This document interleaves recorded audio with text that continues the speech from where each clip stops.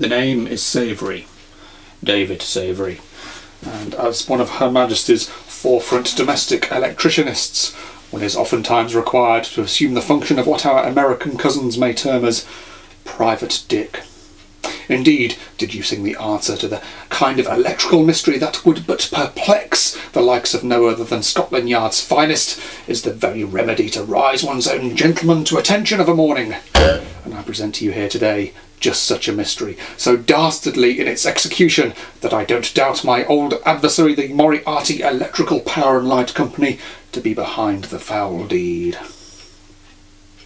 But enough of this preamble, the game is afoot, and to relate the tale, I must once more engage the assistance of my faithful companion, the venerable Dr. Twatson. Fuck off. And so our story begins on a normal Monday morning. Ensconced in my study and deep in thought was I regarding the machinations of Professor Moriarty and how his company vouchsafed their competent person's accreditation, when suddenly... Twatson, disengage from your attempt at providing my oral gratification. Your moustaches are unpleasantly velcroing to the very hairs upon the exterior of my pubis. Hey? Besides, I deduce that an important emailogram is to be delivered imminently to the Gmailoscope.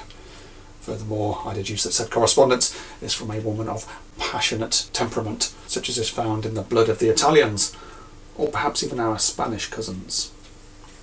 Extraordinary! But how can you be sure of such detail? Elementary, my dear Twatson, for you see that the newfangled smart timepiece I have here has already received and decoded said communique, thus alerting me to its delayed but imminent arrival upon the desktop computing engine set afore me. I also took the advantage to observe said message has been authored in such an emotive way as only a passionate woman from continental shores would deign to use, for one can plainly tell 'tis not the penmanship of a gentleman, especially with the love-heart balloons displayed in the auto-signature. Nor is it the parlance of an English lady, as the grammar and structure betray the Queen's tongue to be unfamiliar as the first language of the author. Fuck you now. Quite, Twatson, quite. Observe, for it now arrives and displays upon the electronic looking-glass set atop the writing bureau. If you'll permit me to recite the narrative, Twatson, we may be so enlightened as to the plight of this individual, and how we may render our assistance. Sir, I entreat upon you to make haste to Merde Manor on the Old Warwick Road at your earliest convenience, to investigate a matter of the utmost urgency regarding the lighting-dimming apparatus in the drawing-room, the operation of which sends quite the most upsetting and unwanted tingling sensation throughout one's person upon contact with the adjustment knob. Do hurry, for I fear foul play is afoot, and I can no longer trust other electricianists who lay claim to this perhaps being of evil influence or intent from no less than the very spirit world itself.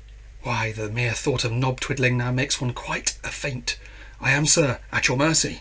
Pray put my mind at rest. The other electricianists whose services I have engaged on the matter have quite pissed me off with their inability to solicit a resolution. Yours sincerely, Signora Shaitola. Egad. Twatson, old man, do you know what this means? I don't have to brush my tongue? Not quite, dear boy, for you're not finished down there after all. I need some time to think before we hail a hansom cab to take us to the scene of this alleged paranormal electrical incident. Don't talk with your mouth full, Twatson, and don't rush things for heaven's sake. The hansom will wait for us, it's not a fucking Uber. Jolly well keep those teeth to one side, man. Now, this means I was right about our client being of Mediterranean descent. For you see, Rather is a word of Latin etymology, and the closing sentence expressing the lady's evident annoyance quite betrays the hot blood of the Italian. This may be incidental to our case, however, and certainly adjusting the light level of any given room should not be causing physical tremulations of the nervous system for any one of the fairer sex. We do indeed have a mystery to solve here, Twatson.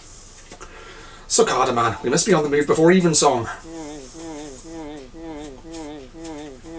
Once Twatson had rinsed out his beard, we flagged down our hansom. Coachman, pray make haste. Spare not the whip. Yar! On the way, I took the opportunity to consult my street atlas. From our base, we were to travel to the house of the good lady at this location. It could be no coincidence that travelling south on the parallel track and equidistant to the location was the Moriarty Power and Light Company headquarters. Twatson, I believe I can see a pattern developing here. If only I could get a firm grip on it, I could perhaps deduce what all this means. I regret we were refused permission to utilise the cine recorder upon arrival at Merite Manor, as the lady of the house was already distressed by the incident and did not wish us to commit our findings onto photographic plate nor wax cylinder.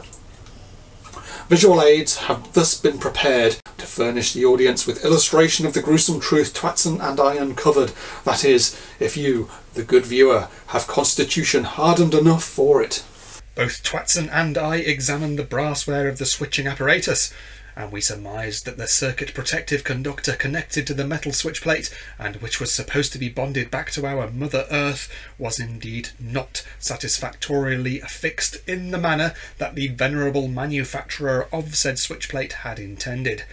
Rather, we suspected that this was indeed the diabolical work of the Moriarty Electrical Power and Light Company, those fiends and their charlatan ways that eschew the very spirit of the third edition of the general rules recommended for wiring for the supply of electrical energy, those caddish, ungallant motherfuckers. But one must not allow oneself to be overridden by emotion. As a man of science, I was pleased to be able to discount unearthly or paranormal causes as being the reason why the lady of the house was experiencing electrical oscillations upon her fingering her own apparatus in the drawing room, as I shall now account for. Twatson, the solution, I fear, lies in the very attic space above our heads. One of us will have to take a unilight lantern into this most unholy and gloomy of spaces to investigate the lack of earthing to the switching brassware. It's an unenviable task, old man, and I suggest we draw matchsticks to decide upon whom it must be that crawls among the cobwebs and bat droppings. Fuck off. Very well put, sir. I admire the courage of your convictions, Twatson, and I see that once again it befalls upon me to undertake the investigative elements of the case. Perhaps 'tis well, for I am already armed with sufficient purses of barium bisulfate to ward off rodent or insect. And also upon my tool belt is my TIS 859 voltage indicating instrument, which I suspect will be key to the very unmasking of the villainy that has befallen upon the 6 ampere lighting circuit serving this dwelling. Upon entering the attic, a junction arrangement of such evil amateurness was thus uncovered, concealed as it was only by a yoghurt pot, the plastic material of which proving wholly inadequate to provide any kind of enclosure or protection, and the installation being, I deduce, by none other than whom the Times itself would byline as a proper fucktard, lacking in the requisite knowledge or skill in the science of electrotechnicalism. Beneath the yoghurt pot covering, it was observed that copper wires numbering 3 contained within a single sheath ran from the electrical junction to the switching apparatus of the drawing room. The first wire was none other than the circuit protective conductor, or, to use an outdated nomenclature, the earth wire, connected as it was to the brassware of the switching apparatus. Secondly, there was the permanent line, a constantly energised conductor connected to the common terminal of the switch. The third wire was evidently a switched line, a conductor terminated at the L1 output terminal of the switch, and thus only energised when the switch was so engaged in the on position, the connection to the luminaire of this conductor thus delivering a supply of electromotive locomotion sufficient to excite the illuminance of the tungsten lamp. It turns the light bulb on? Quite right, Twatson. Is that not what I just said? As already stated, these conductors were housed within a common exterior sheath, with the function of the protective conductor being to route current from the decorative switching brassware to our Mother Earth in the event of a fault, thus saving any unfortunate soul from a shock to the heart should they find themselves in touch contact with the enlivened metalwork. A shock no less so potentially severe that a restorative such as even brandy may be powerless to reverse, perhaps resulting in the untimely expiration of the unfortunate victim. These wires all traversed the attic within their cable, and so into the yoghurt pot junction. However, my TIS 859 voltage indicating instrument revealed to me that the circuit protective conductor serving the switch was improperly connected at the junction point.